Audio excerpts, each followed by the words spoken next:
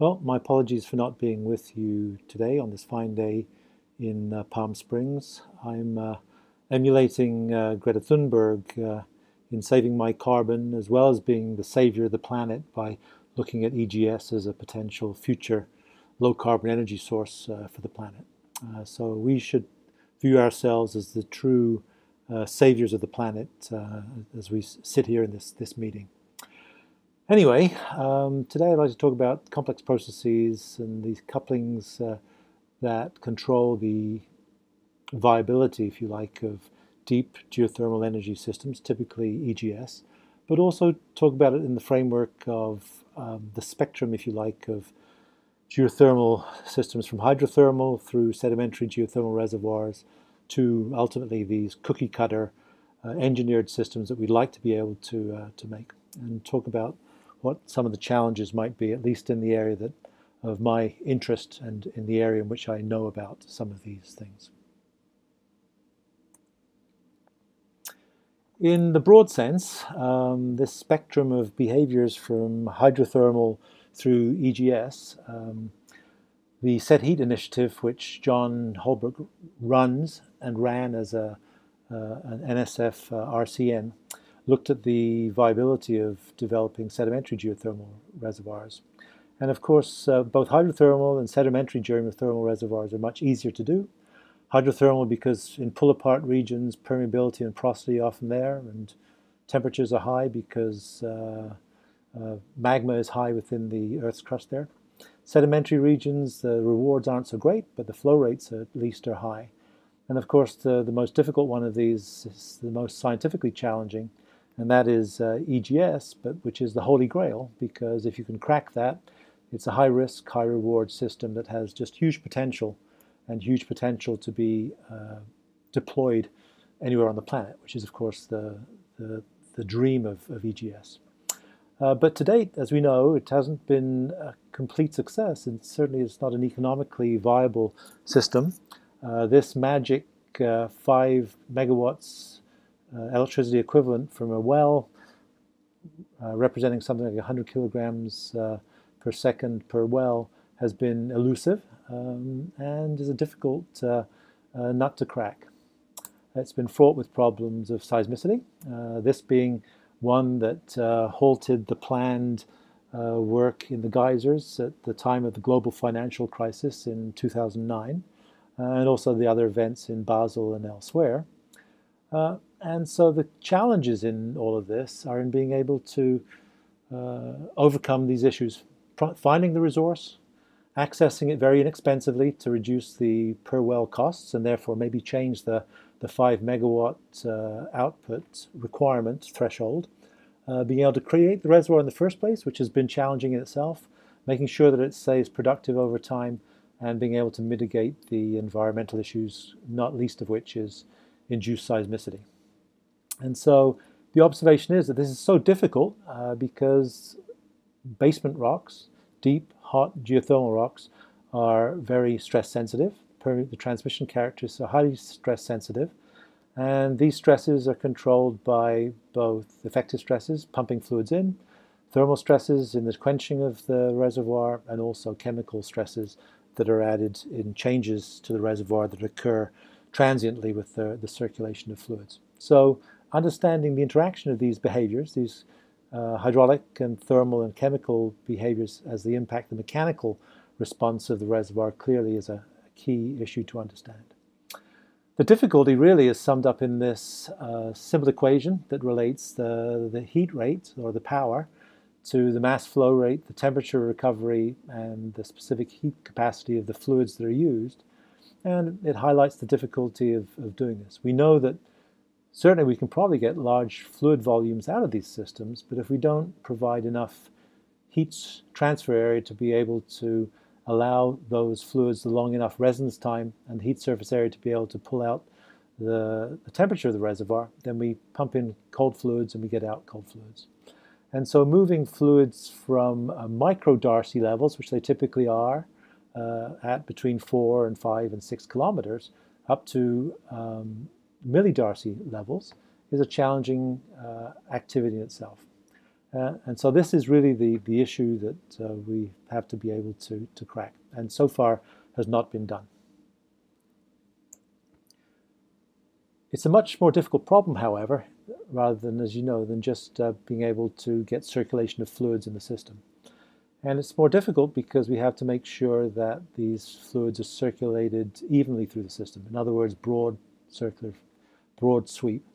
We know that the efficiency of the system is, in terms of getting heat rates out of the solid, is a function of a large volume of the reservoir and a small volumetric flow rate and a small spacing between the fractures. So this, where all other things are equal, thermal conductivities and the fluid thermal physical behavior of the water is roughly constant.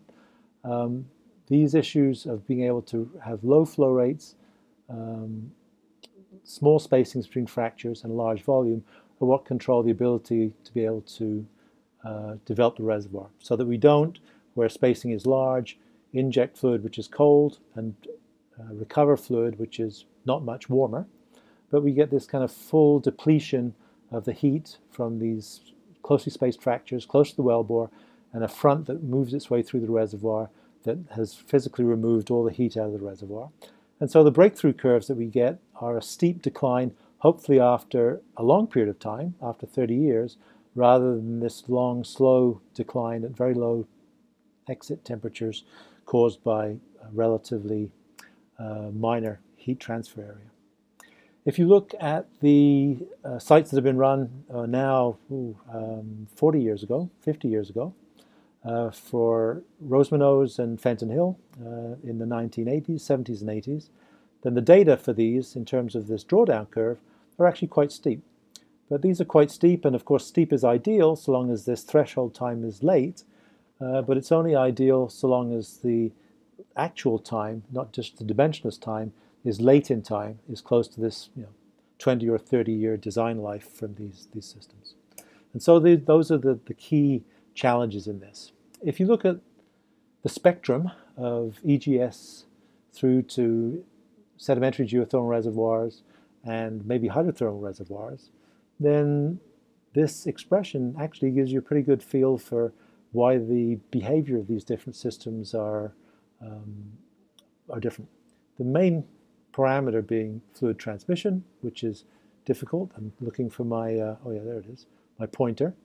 And that the permeabilities in hydrothermal reservoirs and also sedimentary geothermal reservoirs start quite high in the first place, and you don't have to make them, and are quite well distributed. And the heat transfer areas or the spacings between fractures or particles are often small in comparison to basement reservoirs. So that kind of highlights the difference in those systems. And it makes them much more thermally efficient in being able to recover heat and therefore much more straightforward to develop.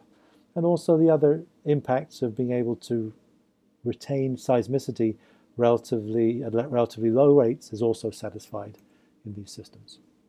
And so the difficulty, challenge, and actually makes it a very nice scientific challenge, is in being able to understand the response of these tightly interacting fractured rocks with very strong feedbacks between the processes that occur within them. We know that in terms of injecting fluids into the subsurface and the heat output and the chemical changes, that we can expect that the order of evolution of those different effects is in the order of injection of fluids, which might reach a steady state in days to weeks to months. Recovery of heat shouldn't, if we're doing it right, because we want that to last for 30 years. And the kinetics of the reservoir in terms of chemical transformations is finally a stage slower than that as well. And so all of these impacts have some effect on both the ability to be able to recover fluid from the reservoir through permeability, but also in the potential for induced seismicity, which has been a big issue for the past EGS projects, Basel onwards. Most of the induced seismicity in the US has been related to the reinjection of fluids from hydrocarbon production. There has also been some that has occurred due to hydraulic fracturing, although much less and much more localized. such as in the western Alberta, eastern Rockies region of Canada. And all are driven by the issue of changing fluid thermal stresses within the system. And nowhere has this been more obvious than most recently for the Pohang earthquake in South Korea, after stimulation of the reservoir, when this 5.5 magnitude event occurred, which presumably is related to the injection activities. And so looking at these behaviors, this very elegant analysis by McGarr from 50 years ago now, in trying to balance the shear strain that's released from failure in the subsurface with changes in effective stresses that occur as a function of re-injecting fluids with some volume, is actually controlled by where you are on the stress earthquake recurrence timescale. And so the time between individual events is here shown horizontally. The ramping up of stresses or reductions of strengths to get to peak strength and then to fail is shown by this cycle. And it matters whether you're inducing the earthquake by changing it from a quiescent state into charging the fault and then failing it, or whether the fault is 99% primed to fail, and as a result of that, takes very little injection fluid to be able to fail. And so if you look at this, plotting this relationship, which defines the strain energy released from the event as a function of the shear modulus of rock and the volume injected, and this modifier based on where you are on the recurrence period, then you find that you end up with a series of curves.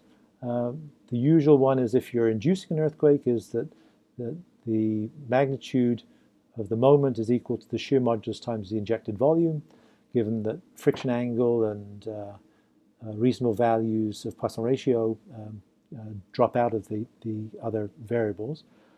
But the injection from Pohang was a relatively small volume, and it gave a relatively large event, suggesting that the system was primed, ready to go, close to some critical point which was driven. And I didn't realize this until recently, until reading this paper by Hoffman in Geophysical Journal International, that the stimulation that had been done had been a so-called soft stimulation, using cyclic pulses, ramping up pulses with a traffic light system, had been largely successful. And certainly in terms of the events that occurred during the stimulation, they all existed down here, much below the event that ultimately caused the shutdown of the project, which was much later and much delayed from the stimulation that occurred. And so even, unfortunately, maybe using quote-unquote soft stimulation methods, that's not enough if indeed the system is primed to fail. And of course you need to be able to work out what the indicators are that would define how close to failure you are. And so one way to maybe get around this is in looking at hydraulic fracturing as a stimulating method rather than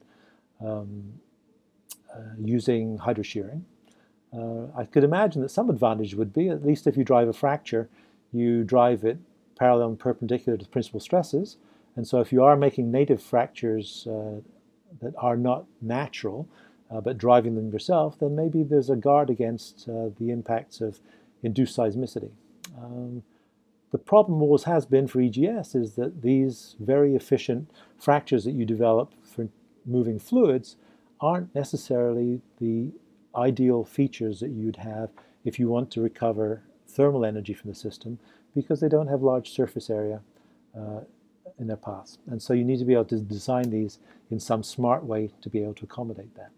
And so really to be able to realize the full potential, if you like, of the shale gas revolution, and lots of people are thinking about this in terms of perhaps using hydraulic fracturing, you have to have smart wells that can turn on and turn off fractures. You have to have smart wells that can survive at very high temperatures. Maybe you have to have high temperature proppants that are able to survive these kind of aggressive conditions. And you have to be able to control the whole system in a very deliberate way, which I'm not sure that we know how to do yet. But maybe that is the future. It certainly would be nice if, in terms of these engineered geothermal systems, that they could indeed be rather independent of the rocks that we induce them in, and you could just use a cookie cutter approach, provide some brute force approach that doesn't cause large amounts of seismicity, and then use that to be able to recover energy from the subsurface. Of course, even if you avoid developing seismicity from the initial stimulation phase, you're not necessarily clear, because the recovery of heat from the subsurface in this slower process will actually reduce effective stresses and reduce strength as a result of this, and perhaps result in seismicity. And so you can look at the recovery of energy that would result from pumping at a given rate. And seismicity should not be a huge problem in terms of the fluid pressures that would have reached steady state by this time. But because you're injecting as much fluid as you're recovering, there's no net injection, but it is the flow rates into the system that would control the system. So the overall cumulative flow rate, including what you're taking out and the temperature that you're removing from the system, define the magnitude of the energy release that can occur as a function of the long-term behavior for late-time earthquakes. This post factor, if you use reasonable numbers like 10 to the minus 5 for the thermal expansion coefficient per degree Kelvin, 100 degrees centigrade, turns out to be something like 1 over 1,000. And if you use that to look at the volumes that you can throughput through these before you generate such events, then you can change this to be able to look at the throughput from the system and the maximum magnitude events that you might get from it. Again, depending on where you exist, either inducing the earthquakes or triggering it where they're almost ready to result. So merely avoiding them at the stimulation time is not necessarily a guarantee that you won't see them sometime later in the production phase. The fact that these events are large, 5.5 for Pohang, means that they are probably not on small fractures, but on relatively large features, large faults. Faults that are maybe of the order of a kilometer or larger in single dimension. And so these also represent significant conduits that will be changed in terms of their behavior with relation to their permeability.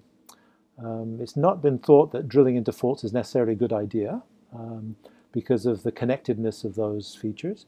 But I see that the United Downs project in the southwest of England just now, which has completed drilling, is doing exactly that. So maybe that's one way to be able to also develop these reservoirs. So if we look at permeability and how permeability evolves, clearly if you look in the natural world, slippage on faults is linked with changes in permeability. It's apparent at field scale for things like the San Andreas faults, where far field earthquakes have given observed changes in permeability in material close to monitoring points distant from faults, and that these changes in permeability have been heralded by observed changes in velocity, slowing of seismic velocities as the material dilates, as the faulting occurs, and then increases in velocity, the occurring delay times occurring as they recompact. You see it in the field, you see it in terms of prompted increases in permeability in the lab by similar events, and the same softening and then stiffening of fractures observed through acoustic measurements. And so those certainly act as a way to be able to prospect for changes in permeability in the subsurface. But failure on faults and earthquakes, the result, is clearly a dynamic process. Earthquakes occur in two flavors. Regular earthquakes, like Tohoku earthquake and the Boxing Day earthquake, are fast earthquakes or regular earthquakes that release their energy in something of the order of 90 seconds or so. A single magnitude 8 earthquake is roughly the same energy as the power integrated over a year for the world's 15 terawatt capacity. But slow earthquakes, which occur over months to years, release the same amount of energy, but over a much extended time period. So understanding the difference between these methods of generating deformation, seismic versus aseismic, is presumably a key also to understanding the changes in permeability that might result in these systems as a result of fault reactivation.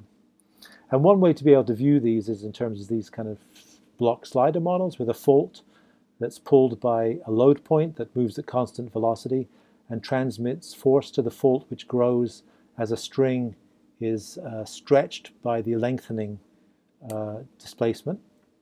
And the requirements for instability are that, one, you have to fail the rock. Two, when it fails, it has to be velocity weakening as it fails. And three, in addition to that, the third necessary requirement is that as you fail, the stiffness of the material around the fault, as a result, if you like, of the geometry of the fault, has to be softer than the fault itself so that it can eject the energy of the surrounding material through the fault. So, for instance, as a fault lengthens, it becomes softer, and as for instance, a pressure pulse expands outwards, you expect that the area that it affects will grow. That affected area will represent a longer fault, and therefore the stiffness of that fault will potentially grow as a function of time. And so if we can relate this seismic behavior of the fault to either the length of the fault, the longer faults are more likely to be seismic. Larger values of this peak stress to peak strength to residual strength weakening parameter and larger values of effective stresses all drive the propensity to generate dynamic behavior. And so the idea here is that if you can define the behavior of the system in terms of this brittleness parameter, ductile when this is either 0 or positive, and brittle when this is negative, then you can use that to define the potential for seismicity and use that as an index to be able to say something about the evolution of permeability and how that might be affected by the form of deformation that you have, seismic versus aseismic. So faults are complex structures with a core and with a damaged region outside, so they clearly have a scale effect. And evaluating their behavior at that native scale is probably useful. Some interesting experiments have been done using this tool that's been used at Collab, the SimFIP, the former HPP, hydraulic pulse protocol, to be able to pack off a zone and to measure deformations, and then to inflate it to be able to reactivate faults and look at the behavior.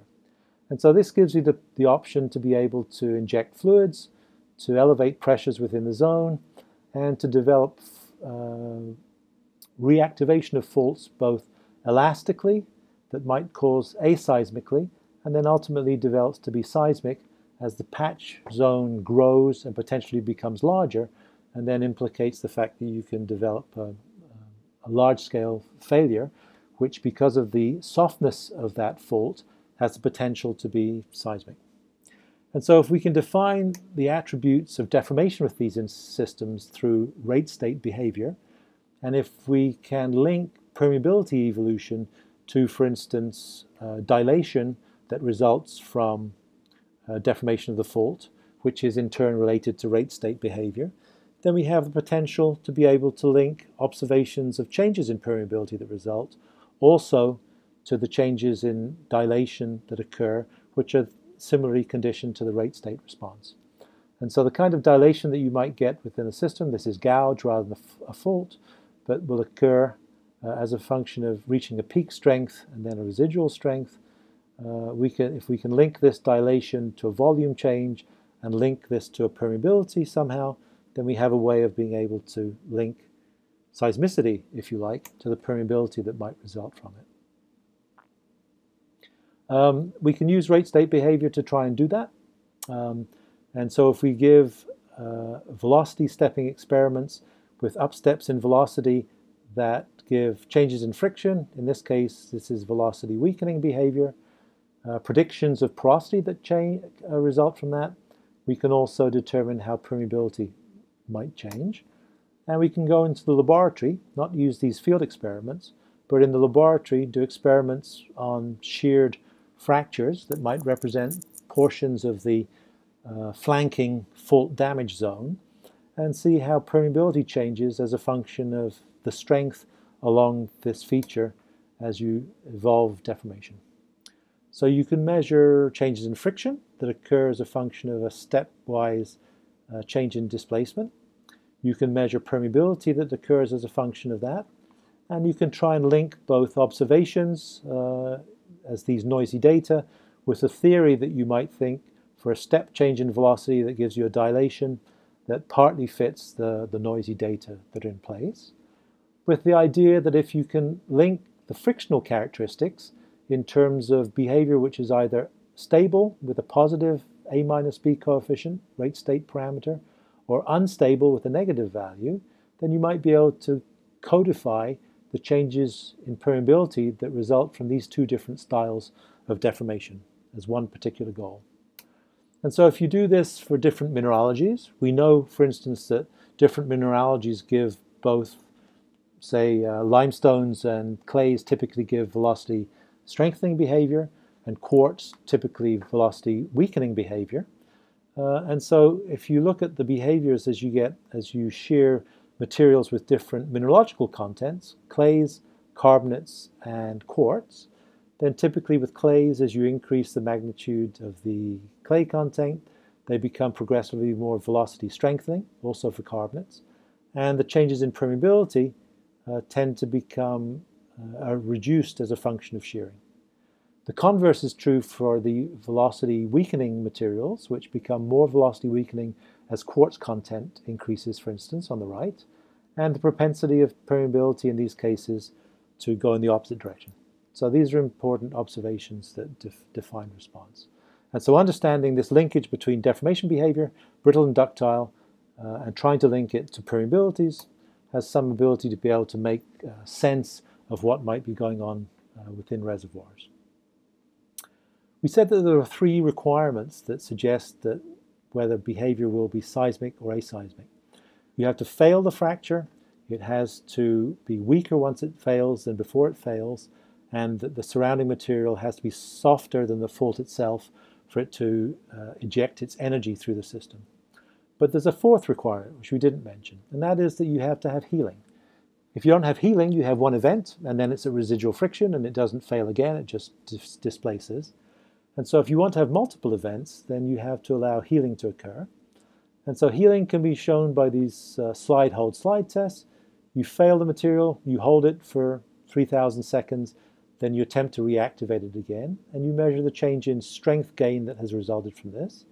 But you can also measure the change in permeability that happens as a result of this repose period, which has allowed healing to occur, and sealing, and then reactivation, which allows the generation of permeability to occur.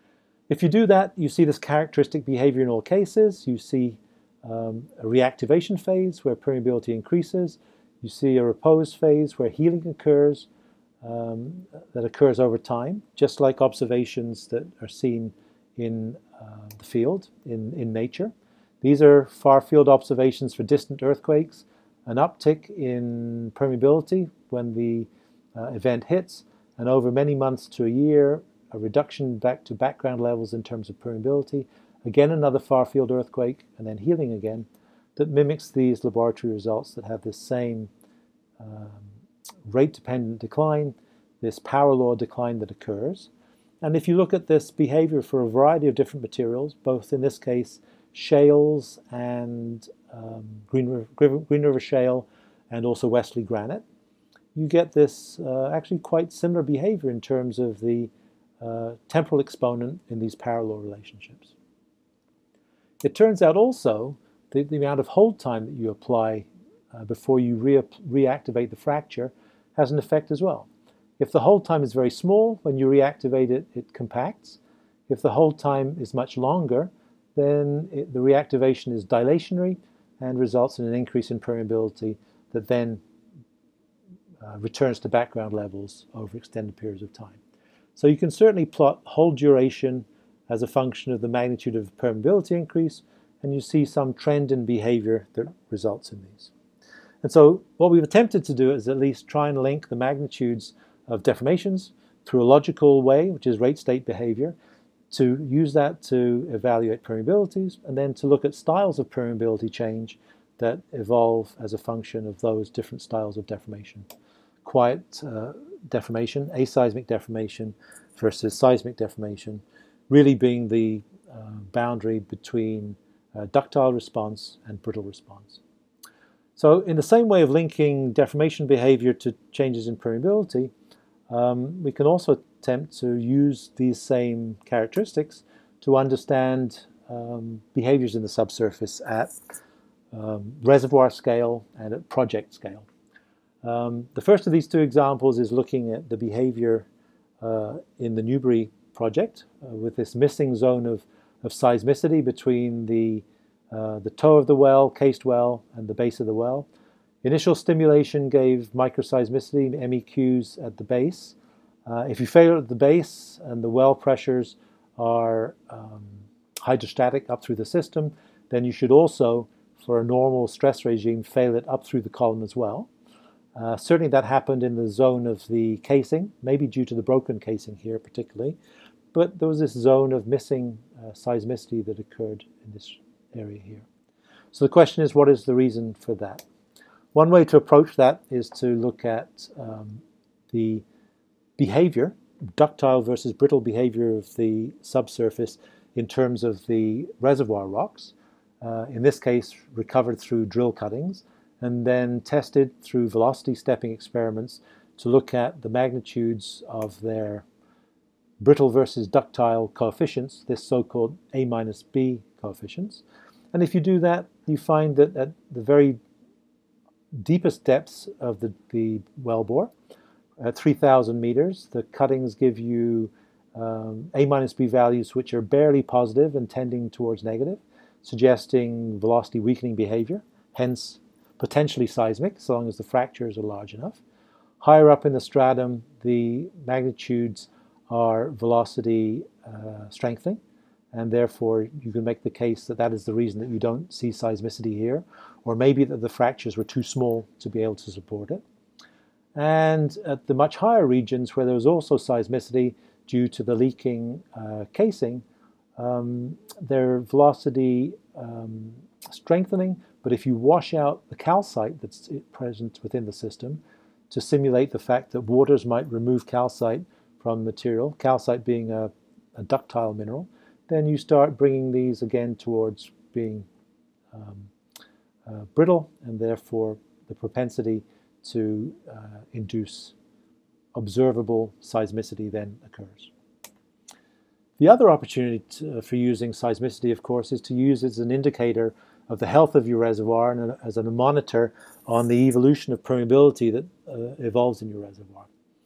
And so this is a suggestion that maybe you can use the microearthquakes, for which you have moment tensor solutions, for which you have fault plane solutions, to be able to go through a workflow that allows you to take, for instance, the focal solutions to be able to define the orientations of the fractures that are failing. From that orientation, be able to define the mode of displacement that occurs. From knowledge of a standard stress drop, somewhere between 0.1 of a megapascal to 10 megapascal, typical magnitudes, to be able to use the magnitude to be able to define the fracture size, to link fracture size through these kind of fractal scaling relationships to define roughness of the fracture. If stress drop and fracture size gives you an offset of the fault, then you can use that to get dilation, and if you know dilation, you can use that to get permeability.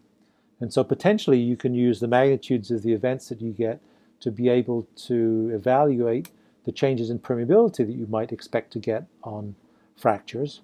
But of course, as we all know, these systems aren't really very well constrained. Collab is, but Newbury isn't when you're 3,000 meters away from the closest seismometers to be able to look at seismicity.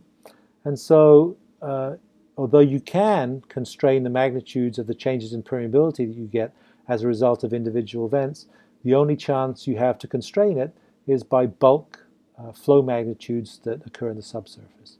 And the only way that you have to be able to constrain these is to be able to use this radius versus time plot, Serge Shapiro plot I always call it, that define as a function of this diffusing front, diffusing as a function of time, representing in some way the hydraulic diffusivity of the system, which you can then convert into an equivalent permeability that describes the behavior of the system. And so that's my attempt at least to be able to talk about some of the key issues and maybe some of the key things that can be done within these systems to be able to understand what's going on. We've made the case that these EGS systems are particularly difficult to stimulate. The key is really in being able to get heat out of the system, meaning that we want to get large magnitude flow rates, which means millidarcy permeability, but also with enough heat transfer area to be able to make sure that happens. And it's much more difficult to do that in EGS basement systems, the very systems which are implicated for large seismic events in fluid reinjection systems, such as in Oklahoma, which make them difficult to be able to stimulate in the first place and difficult to be able to stimulate quiescently in the second place. Much more difficult than reservoirs which have native permeability in the first place and where that permeability perhaps has relatively short distances between individual fractures, and of course completely different from hydrothermal systems which are typically in pull-apart regions where extensional strains are continuously renewing the permeability to keep it at relatively high levels. The key challenges are making permeability in an environmentally benign way in these fractured, very effective stress-sensitive materials, which are sensitive to effective stresses resulting from hydraulic stimulation, thermal stimulation, and chemical stimulation, which is the problem at the root of induced or triggered seismicity. And so certainly understanding this difference between induced versus triggered seismicity in terms of where you are in terms of the priming of the fractures for failure is a key issue, I think, in understanding the magnitudes of the events that you might get out of it. And also understanding this linkage between how permeability relates to the styles of deformation and that occur either seismically or aseismically is important, and linking this also to heat transfer area. So in terms of seismicity, where the events we know that can be large, then this means that the faults are relatively large. We know these events can be driven both by stimulation, fluid pressures, and also by production, and presumably even in the longer term by changes in strength due to chemical changes in the system. And importantly, triggered events and induced events, understanding where we are on the earthquake recurrence cycle is an important feature to allow us to be able to predict exactly what's going to happen.